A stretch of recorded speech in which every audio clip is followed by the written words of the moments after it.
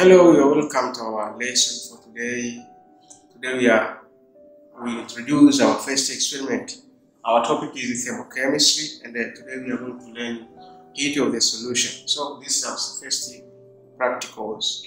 So you are welcome to understand these practicals. You will see how can you perform, how to calculate, and how can you answer the questions. Let's start. We have a mass of hydrated sodium carbonate.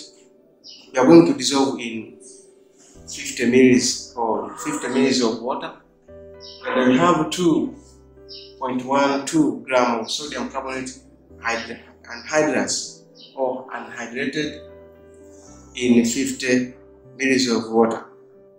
This is our table for procedure. It means we are going to record the initial temperature, then we dissolve in that one. We are going to record the final, then we are going to record the temperature change.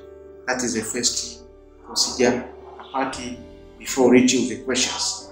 So the first we have a thermometer here. We have a thermometer. I'm going to record the temperature, the heat. I have a salt. I'm hydrated. This is sodium carbonate, hydrated. And I have anhydrous sodium carbonate. And then I have water. This is for the first procedure. And this will be for the second procedure, to see how can you find the temperature. And we have measuring cylinder. Measuring cylinder, this is usually to measure the volume of water within our beaker. So let's we start. The first you have to record the temperature, the initial temperature. According to my temperature here on a thermometer is 26. Yes, this is 26. When I'm going to dissolve 26, that is my initial 26. I'm going to dissolve this one. Make sure you dissolve all the salt. Then you are going to make solution. When it dissolves, means your temperature will be recorded. So this is already dissolving. So my temperature here is 30 centigrade or Celsius temperature. I'm going to record here is 30.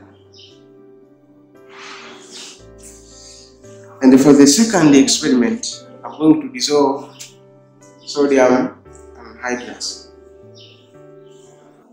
This one. The temperature of the cell. I'm going to record the initial.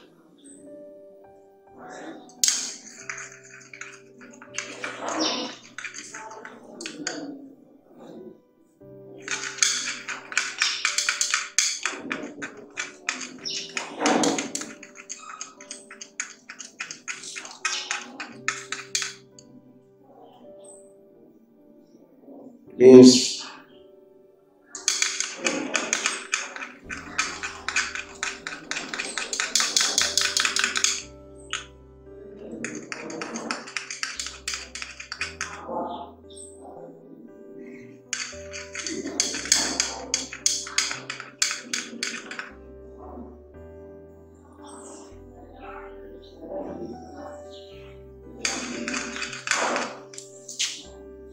okay, already dissolving. Then when you record your temperature here is 24. So initial the cell 26, now is 24. So when you calculate here, this one and this one will be for positive, here will be for This minus this one will be negative 2. That is our table. That is our experiment. It's very simple procedure, and it takes a short time to take experiment. It means you take this one, you dissolve with water, you record the temperature, the initial and the final. And this one you record the final, and then you dissolve, you record the final temperature. So that is our concept, that is our data. You see the temperature change. This is positive, this is negative. It means we will see, apart from among the exothermic and endothermic, we will see which is exothermic and which one is endothermic. So let's be together on calculations. So let me proceed with our questions. The first question is calculate the heat change for each experiment.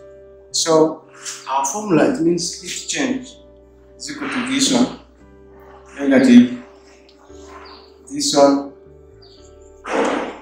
this one. It means mass derived from density, because density is equal to mass of volume. So it means volume will have 50, which is used to dissolve water, to dissolve the solution. That's the volume of water. Density is 1. It means mass will be this and this one. There is 1 here. So this and this one cancel, will be 1. So that is our formula. So it means we're going to change, it will be 50 and the specific capacity of water is this one, 4.2 joule per kilogram, joule per gram, Kelvin, times heat change for the first experiment was positive 4. This is K. We change it after multiplying this one. That's 7K. When you minus, it will be the same with this one. So that is our temperature. So when you calculate, it means 50 times 4.2 times 4 will be, because this is negative, be negative this one, this and this one, K will be cancelled. So this is joule. You can decide to put in kilojoules divided by 100 will be divided by thousands will be 0.84. That is joule per Kelvin or kilojoules. But for the second, this is for A. For B will be the same, 50 times 4.2 times, we have said negative 2. When you multiply here, 50 times 4.2 times 2 will be this one, joule. When you divide by it, will be joule 4 divided by thousands, be 0.42 joule So this is heat change for both. For the first is this one, for the second experiment, or this is for hydrated,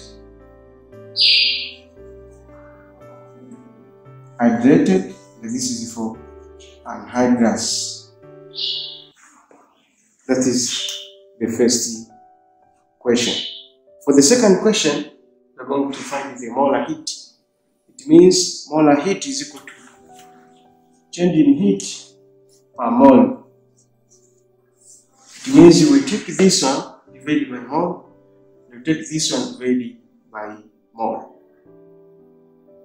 Do you see? Let's proceed for question number 2. For the first experiment, heat change we have got is equal to 0.84 joule per Kelvin.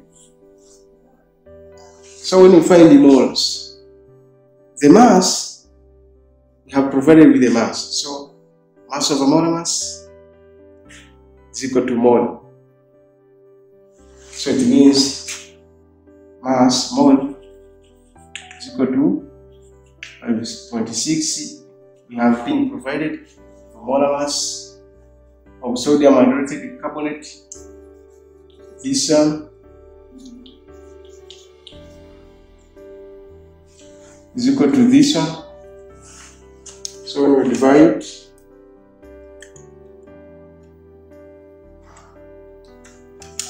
will be 0.02. This is more. So we take this one is equal to 0.84 divided by 0.02.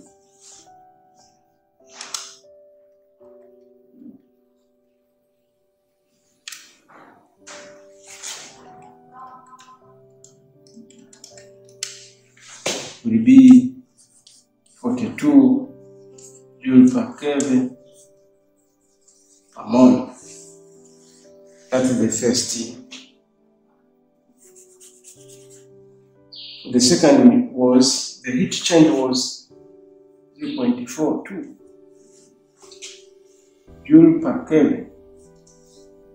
So when provided, you have to find the mole of hydrated sodium carbonate was provided with mass over molar mass. It is 2.12 divided by this one.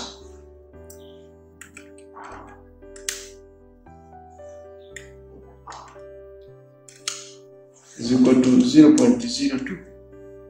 So it means you take this one, will be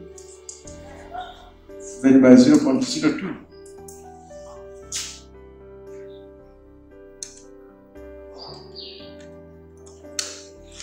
Will be 21 joule Kelvin per mole. So this is the molar heat for the second procedure. It means for A was 42 joule per K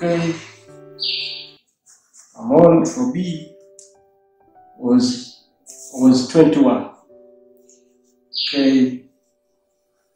per mole. So that is how can you calculate the comparison between the first undergoes, or when you put a comment, it means here there is, this is negative, this is positive. So this undergoes exothermic, this is endothermic, because this is already hydrated, so all the heat was only to dissolve the solid, the content of the salt, and this one, the heat released out during the hydration of sodium carbonate. That's why it's endothermic. I think that is our first experiment. Thank you for learning with me. You can watch again to pass through to understand more. Another time, we will learn another experiment. This was experiment number 1.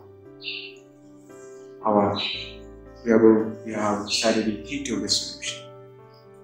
So this is molar heat of the change, or say the enthalpy of this sodium hydrated carbonate and sodium anhydrous carbonate. Thank you. Thank you.